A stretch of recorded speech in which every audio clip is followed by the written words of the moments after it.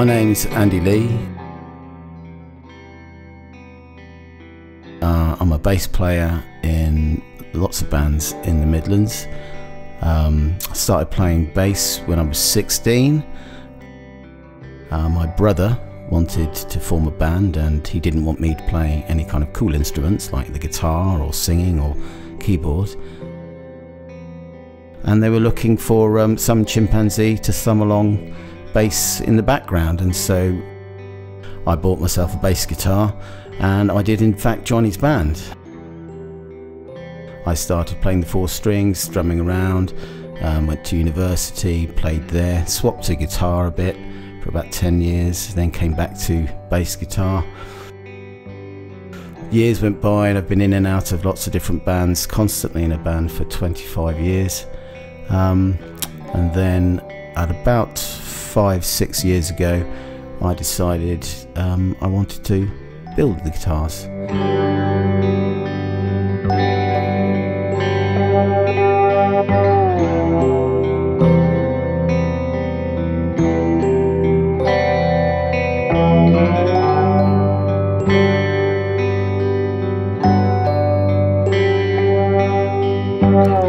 Kind of music I like would be Black Sabbath, very much. Geezer Butler's my hero. The kind of bass guitar sound I've got, very similar to him, staying in the same key of E and then noodling about. That's definitely my style. And also like going back to the 80s, a band called New Model Army. It's one of my favourite bands. The bands I'm currently in at the moment, there's a band called Flatfoot, which is a kind of 50s pop-based band where we just enjoy ourselves, and I just do 12-bar blues backwards and forwards, up and down the fret, and that's quite enjoyable. And there's a band called Coyote Grove. Coyote Grove is singer-songwriter. I know he writes and plays all the music, and then we just all gather together like a collective, and we put all the music together and do some gigs. And the other band I'm in, which is I suppose my main gigging band, is called Fretwolf. And that's a bit of a blues rock band. We do a lot of things like Black Sabbath all the way up to ZZ Top. Play to a lot of bikers, they kind of like that kind of music. Bit of Motorhead.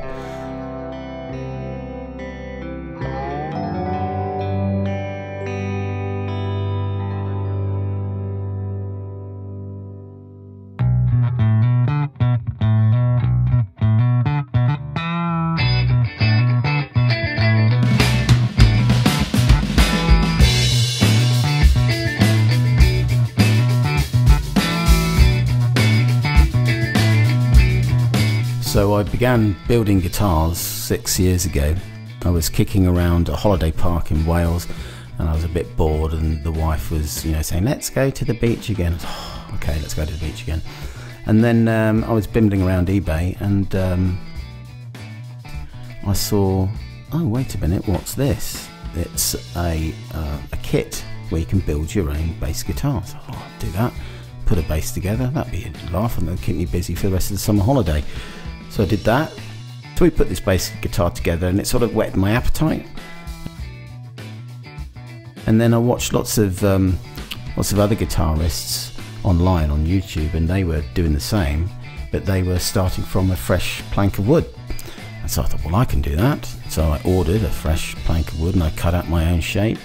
I bought myself a neck and all the accoutrements that go with the bass guitar, and I put it together. And it was an absolute abject Horlicks of a guitar. So I thought, oh, okay, first guitar, big mistake. Let's knock that on the head. And then my friends said, no, come on, have another go.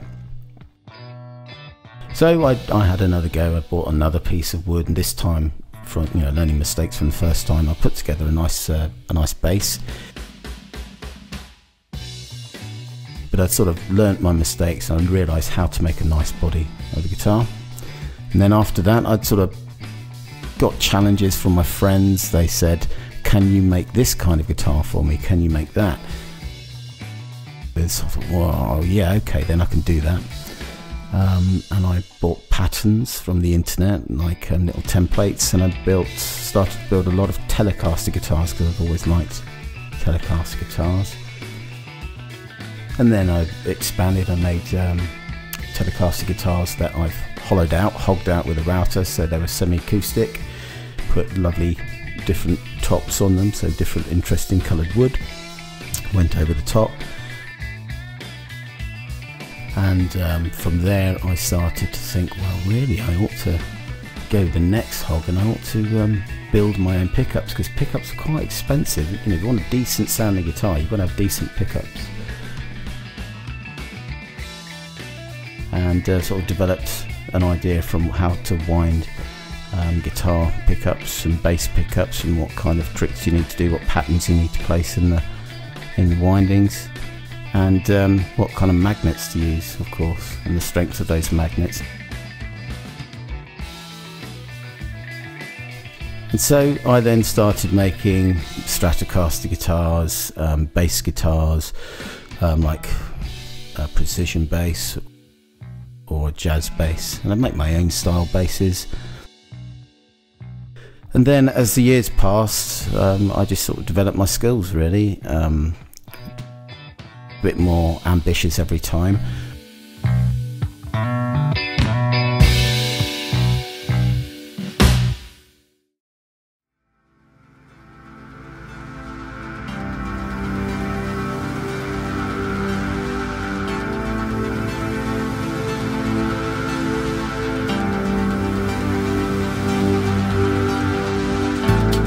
This one is called Leopard Wood, and I just bought it on a whim because I had this design that I liked back in the day, 3 years ago. So I made that nice EMG pickup, but typically I got bored of it. There's another version of it, but with a poplar burl top, same guitar. Again, I got bored of it.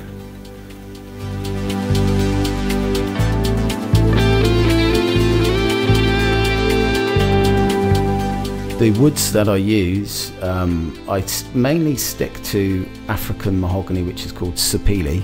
And I do that because it sands really nicely, and it's got a really nice tone to it. It's very easy wood to work with. You don't wear out your tools too much with sapele. For the necks I use maple mainly, but when I'm doing a Les Paul style guitar, obviously I'll use the same material as the body, so that would be either mahogany or sapele. I have made maple bodies, they're okay, but I tend to find them to be, you know, on the trebly side when you're playing a bass guitar that's made of maple. It's got a nice tone to it, but it tends to be too trebly, so I like the deeper sounder of like the mahogany or the sapele, which I use mainly. I have got a stock of red alder, it's American red alder, which is fantastic. It's easy to work with, and it's got a nice tone. And I've also got a stock of English alder, which is completely different wood. It's got a beautiful colour grain to it, though. It's really, you know, twisted hard life. Alder tends to grow by riversides, and of course rivers flood, and so you can see that in the grain. The grain's very, very troubled, I suppose you could say, and you get beautiful patterns in that. And it's also very light wood, it's very good acoustically, and so I've got quite a stock of that which I use, but mainly it's sapele. I have made a lot of teak guitars because I came across a big stock of teak for a small amount of money, so I've built quite a few guitars for people out of teak, and they seem to be very happy with them. Teak's very oily, which is difficult, but if you treat it with methylated spirits, it tends to take the oil out of the top layer, and then of course you let the oil, I don't know, swill around the wood. I don't know what that means, but if you leave it a while and then you take it off again with methylated spirits, it tends not to be a problem, and it takes the paint and the lacquer very nicely.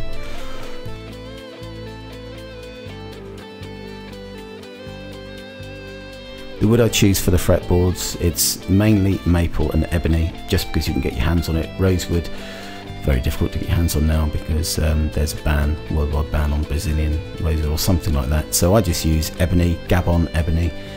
You can buy that on eBay, very nice. Put it through your planer, take your set, and it'll come out beautiful. Or just use a piece of maple. and then you can buy lots of lovely figure maple or just plain maple.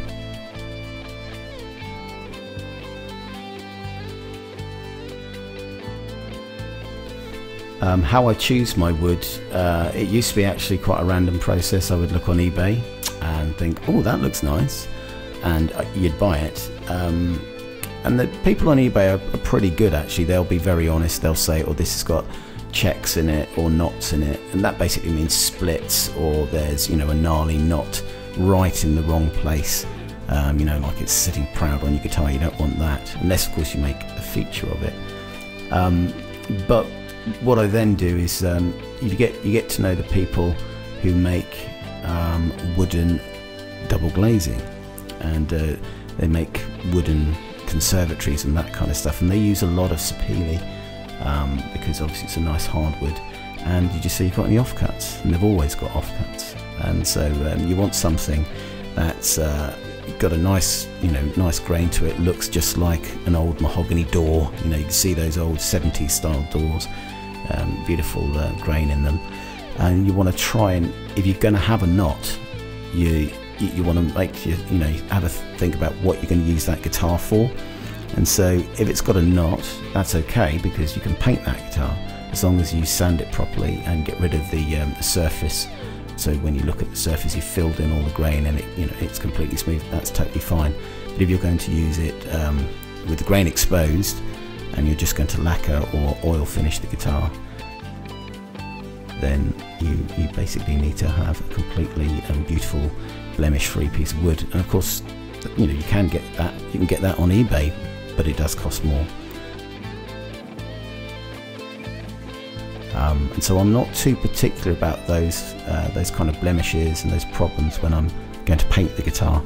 But when you're just going to oil finish it or lacquer it, then you've got to have something nice.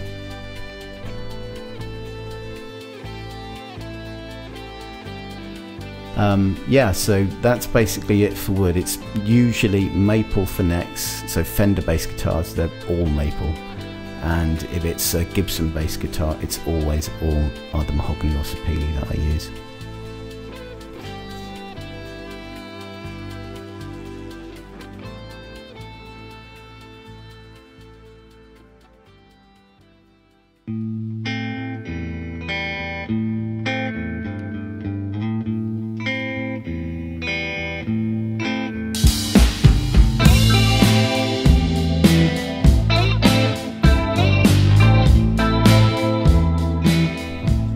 Okay, so when cutting out your guitar, you want to have a shape. So if you're going to do your own shape guitar, make yourself an MDF template. Go to B&Q or Homebase, buy yourself a nice big sheet of MDF, draw out the shape that you want, then cut that out with a bandsaw, sand it down beautifully smooth. That's your template.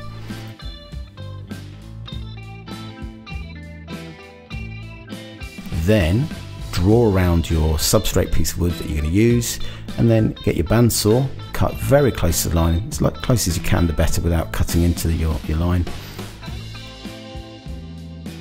And you have a very rough outline of the guitar. Then from there you use your template, you stick that on. Go to Crimson Guitars, any video there you'll see him using the super glue trick. That's very simple. Then you glue on your template to the top of your guitar,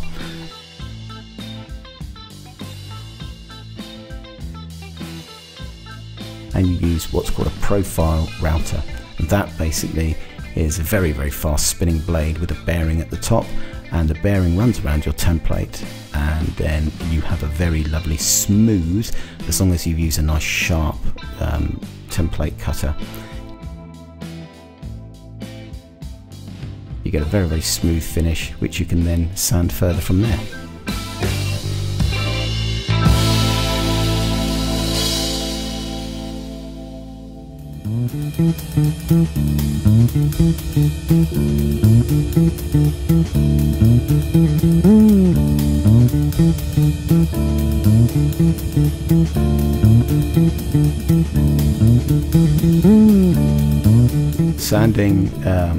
Sanding's a bane of every luthier's life, because you have to do lots of it. If you get yourself a very nice random orbital sander, palm sander, then they're superb, because you can just buy very cheaply off Amazon. You can buy lots of pads that you Velcro stick onto your sander, and you go through those very, very quickly. So you get in the packets of about 8 or 9. Anyway, so you have your random orbital sander that will sand things flat, that will gouge if you want them. You can spend time on certain areas with that. When you're being intricate, you need to use obviously sandpaper in your hands. For that, I would guarantee you won't get anything better than something called 3M. It's fantastic paper, it doesn't clog, and it lasts for ages, doesn't rip very easily either. Fantastic.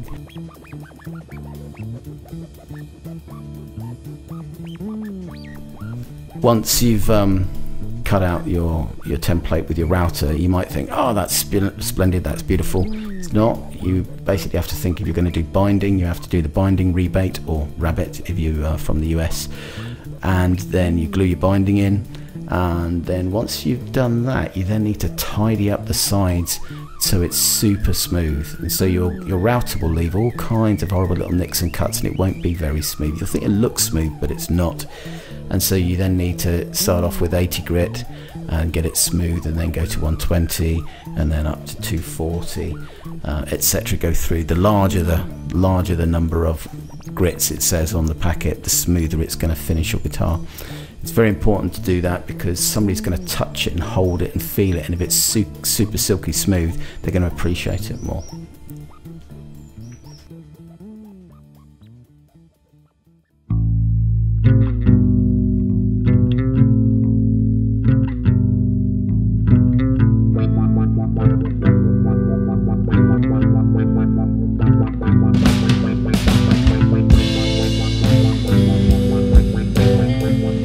Before you can assemble your guitar, string it out and start playing it, you've got to think about what it's got to look like.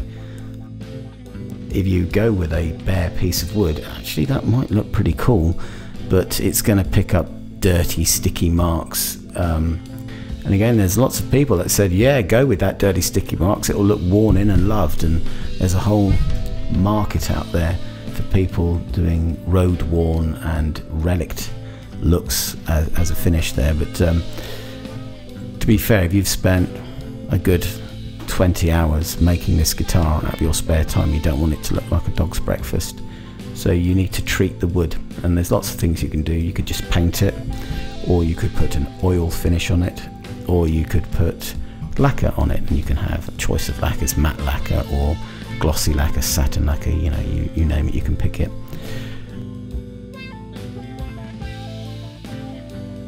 So what you do next is you need to make sure you've sanded it very flat. You've sanded everything flat. And if you're using a wood like mahogany, or you're using sapele, they've got grain, and that grain means there's like tiny little divots, so you need to fill that with grain filler first. And you need to pick the colour. Obviously, if you've got mahogany, you get mahogany coloured grain filler, and that's like a paste that you put in, and that fills up all the tiny little pores and holes in the wood that you think they aren't there, but as soon as you put a finish on them, you'll see them, and it'll annoy you. You've just spent hours developing this beautiful shine and finish, and you can look at it and see the grain. That'll annoy you. So you basically sand it as flat as you can after filling the grain.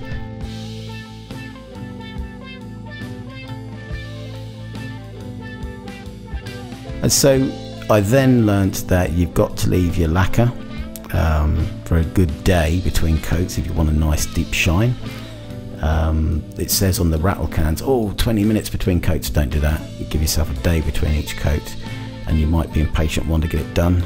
Don't be impatient. Just let it sink in, let it go off, then put another coat. If it takes a week for you to put your lacquer on, it takes a week. Get on with something else. And then once you've got your lacquer on, you need to flat it back, and that's important to flat it back. Go in with maybe 1,000 grit, and then you have a nice big wide block of wood, some water to lubricate it, and then you sand it back. And you think, this is crazy, I've just spent 10 or 15 quid on a can of lacquer and I'm just sanding it off. But the finish you get is great. And then you could add some more lacquer, and when you've done 3 or 4 coats, you can let it dry, sand it back, and then do another 3 or 4 coats, and you get a really deep shine.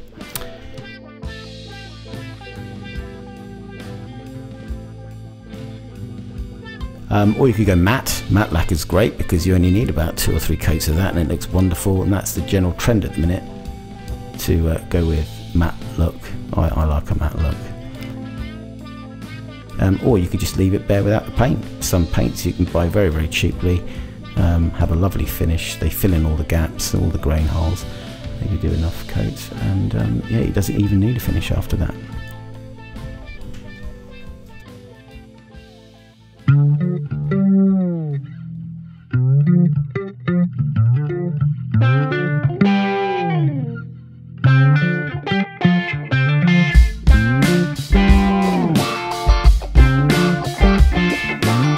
So when you have got your guitar nice and shiny and it's all assembled, your neck's bolted into your body, you've got to start thinking about your electronics. You've got to put your pickups in and you've got to put your controls in. So when you first do this for the first time, you're looking around the internet and everyone's calling it a pot. You think, what's a pot? Of course what they mean is a potentiometer. It's your control knobs.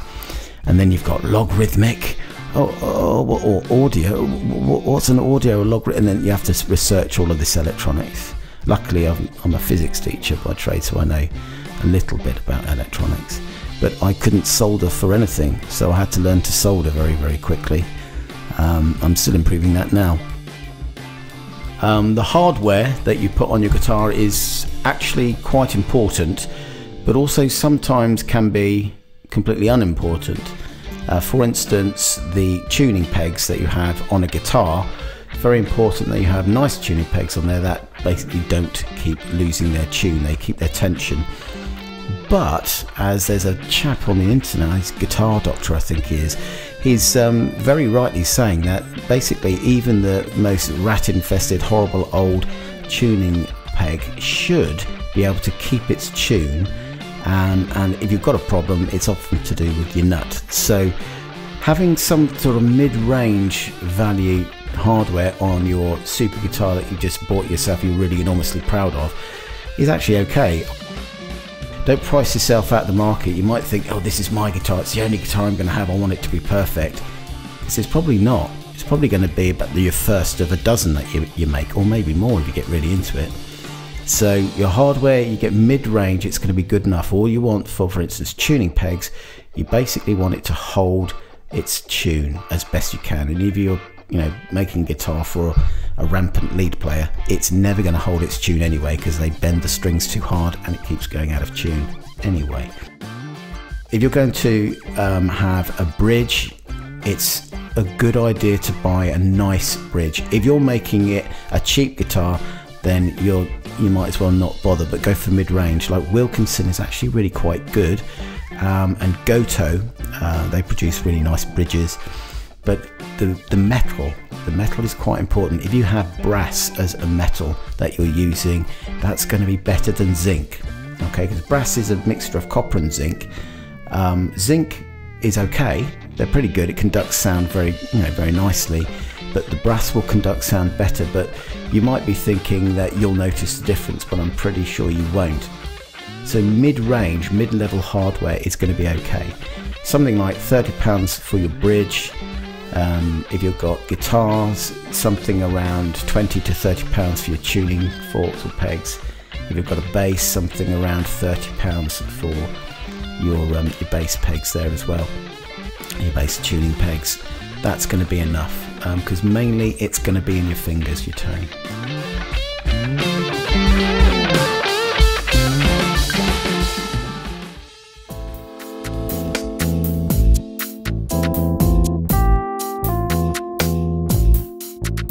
Pickups are not magical.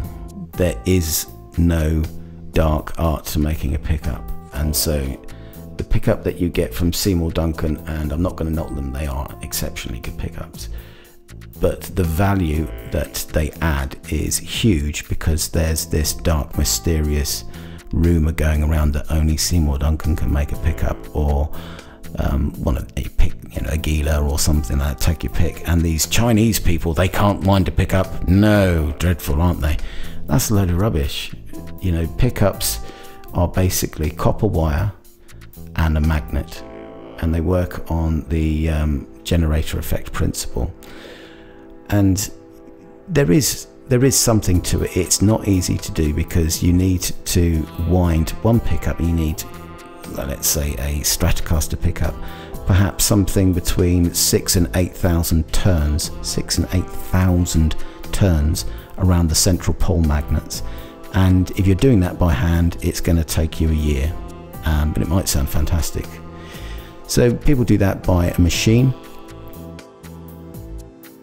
I've got a machine that I've bought from a company down in Devon. They're fantastic, but it did cost me a lot of money, and of course it works like a CAD/CAM machine, and it plugs into an old dusty laptop that I've got. This is about 12 years old, which I only have for this purpose.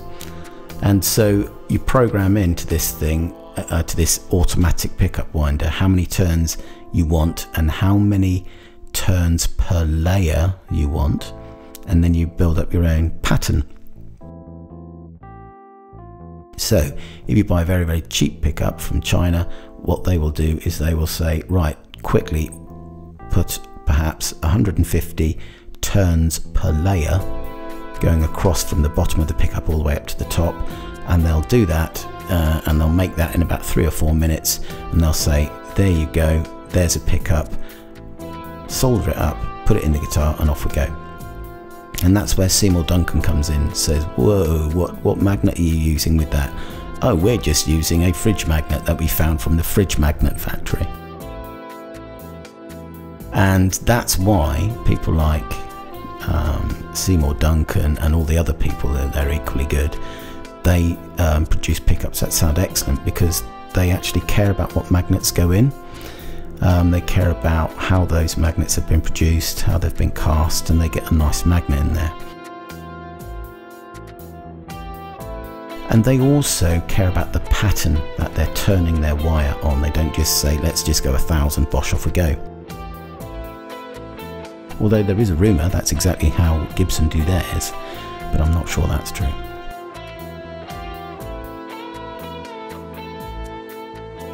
And so once you have a pattern established that works for you, I've got one for me, I then produce pickups using that particular pattern, and I use the same thing whether I'm winding bobbins for let's say a P90 or a Les Paul bobbin that's going into one of the humbuckers, or if it's just one for a Telecaster or a Stratocaster, I always use the same number and I get the same scatter pattern from doing that, and I get a lovely clarity there. Now the number of turns that you put on is going to dictate how brown the sound or how trebly the sound is going to be. And the band I'm in, mainly the guitarist likes really rich, thick, wide brown sounds, so I put a lot of turns on there for him. But if I'm making a guitar for somebody who likes just a delicate clarity, then you're going to put less on there. So perhaps you might want to put 6,000 turns on your Stratocaster for that person, and then they'll be able to get lots of treble and delicate clarity when they're playing their lovely Strat. But if you're, got a person who wants to play in a heavy rock band or maybe a blues band and they want to hear that fat, wide blues sound, then you make the sound deeper and browner and wider by adding more turns.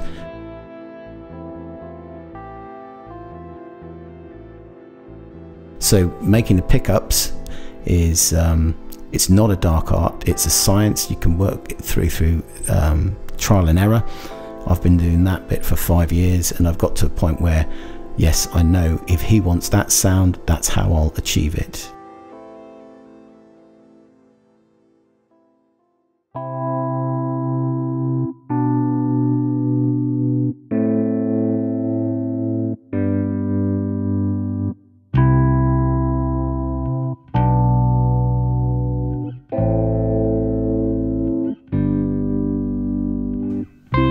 So recently I've got into putting artwork onto guitars, and the way I do that is I get my daughter, who's a talented artist, to either paint on the guitars or to get her to paint on a sketch pad or sketchbook, and then I Photoshop it.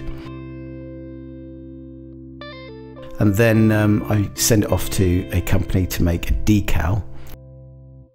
and then I put the decal on the guitar. I've got into doing matte black guitars with shiny black decals on there, so you know, pick it out in the light, you'll be able to see. If you're doing a gig like, oh, that's a black guitar, what is that? And oh my god, there's something on it, what is it? Or you can just go, you know, blanket white decal on a black guitar, or a white guitar with a black decal, so you can see all the artwork, and that's kind of nice. But it does take a lot of time to Photoshop it, and it does obviously mean there's an extra bit of expense at the end, and you've got to find an artist that you like, or you can steal a bit of artwork off the internet, which is also pretty good, and have that put on your guitar. So think about that. If you're doing that, you might be able to Photoshop and send it off to a company. I'm using a company called Sinomatic.co.uk. I think they're based in Sweden, and they're sending me through the decals to do a guitar at this minute. I'm looking forward to doing that. It gives you a lovely professional finish, and people will, you know, they'll be gasping when they see it. They're like, oh, how did you do that? Oh my goodness, what's that?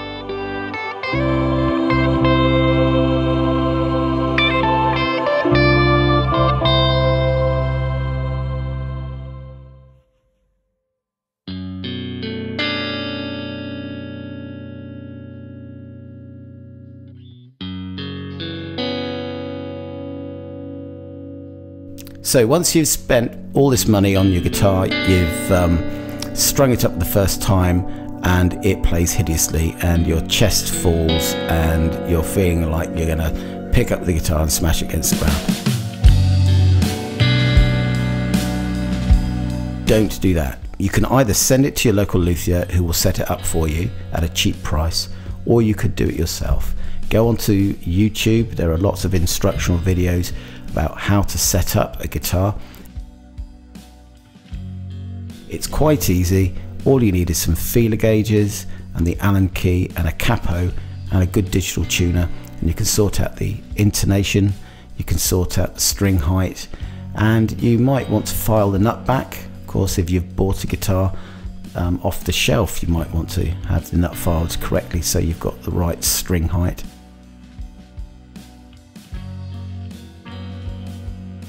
But apart from that, it's very, very simple. Don't be afraid to do it yourself. You can't break it, for goodness sake. You've just built it. How could you break it?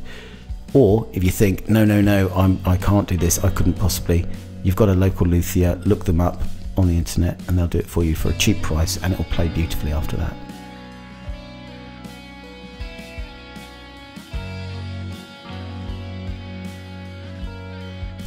Okay, so you might have the most expensive guitar in the world. You've spent £20,000 on your new Gibson, blah, blah, blah, yada, yada, and you are the envy of every known guitarist in the world. But as soon as you plug it in and you start playing it, the damn thing keeps going out of tune. Sound familiar? Well, that is because you have to have your guitar set up. Now, I might be exaggerating. If you've bought a £20,000 guitar, I suspect that somebody would have spent a good hour on it setting it up properly.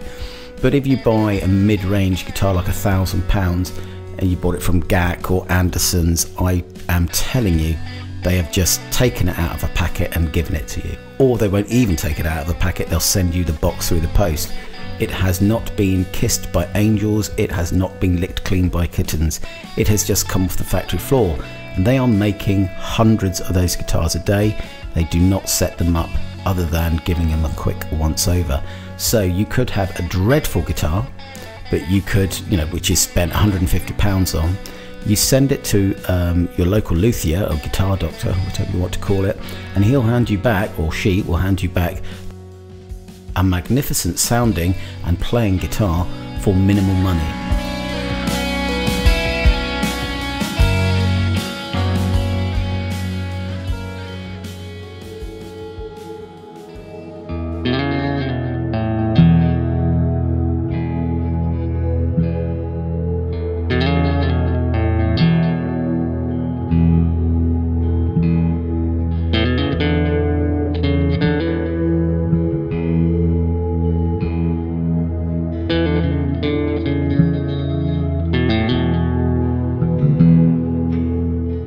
The other thing you'll find when you're a luthier is the guitars are never finished. You never will get to a point when you think you're happy. It's only the point that the person who's playing it is happy, then that's okay. It's left the building, it's up to them now. But you'll always want to improve it, or you'll think that the finish isn't quite right.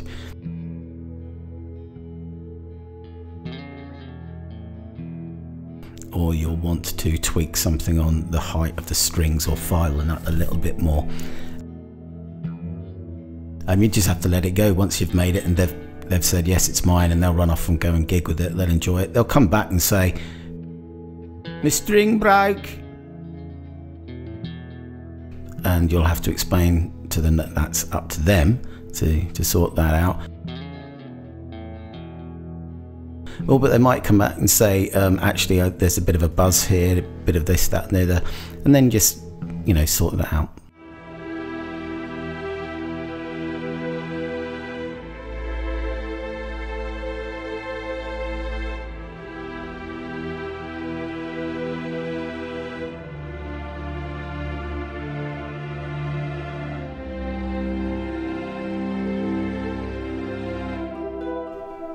The customers, I wouldn't really call them customers. I'm an amateur who does a professional job, I suppose you could call me. I'm basically a teacher full time, and this is just a hobby for me. So if you do want me to build you a guitar, you might have to wait a while to do that, although I have done some things quite quickly. Recently, for instance, it's been grandchildren or children of my friends. They need a guitar. I've also got some friends who are in some national bands, and so I've built guitars for a band that is a tribute act touring the country called Ultimate Coldplay. The two guitars that the guitarist plays there, they're mine. I built those for him.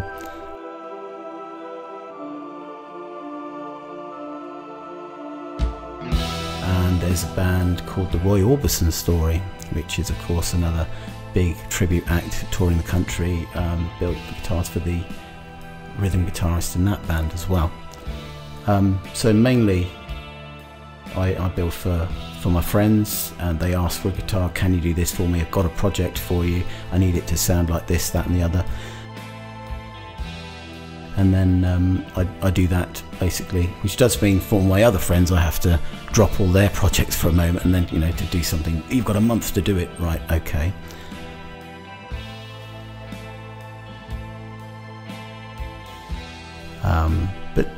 But the customers really basically come to me. They want something, or if I'm bored, I'll just make something for myself, or I'll make something for one of my friends and just give it to them, and they'll, you know, their face will light up going, "Oh, is this for me?"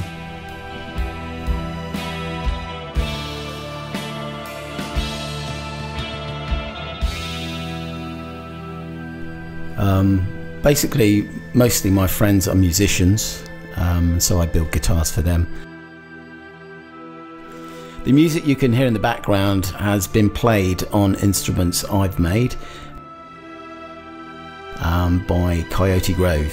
He's a talented chap, a filmmaker, musician, singer-songwriter. So basically I've made guitars for himself and a lot of my other friends in other bands, and I just do this for fun. If you want a guitar, you'll have to probably wait some time, because I'm a full-time teacher and I only really work at the weekends.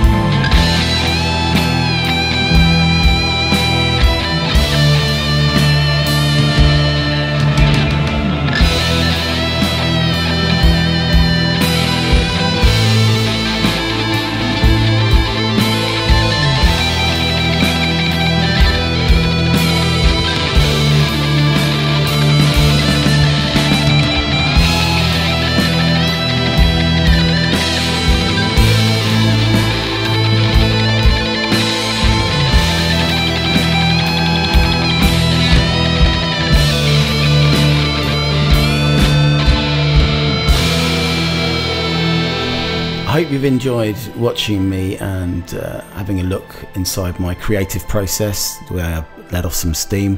Anyone can do this, you really can. You just have to have some patience. You've also got to realise that Rome wasn't built in a day. You're going to make some mistakes. It doesn't matter. You'll get it right on the next one and the next one and the next one. But what you need to do is learn by every single guitar that you make, and the next one will be that little bit better. That's all for now. Happy building.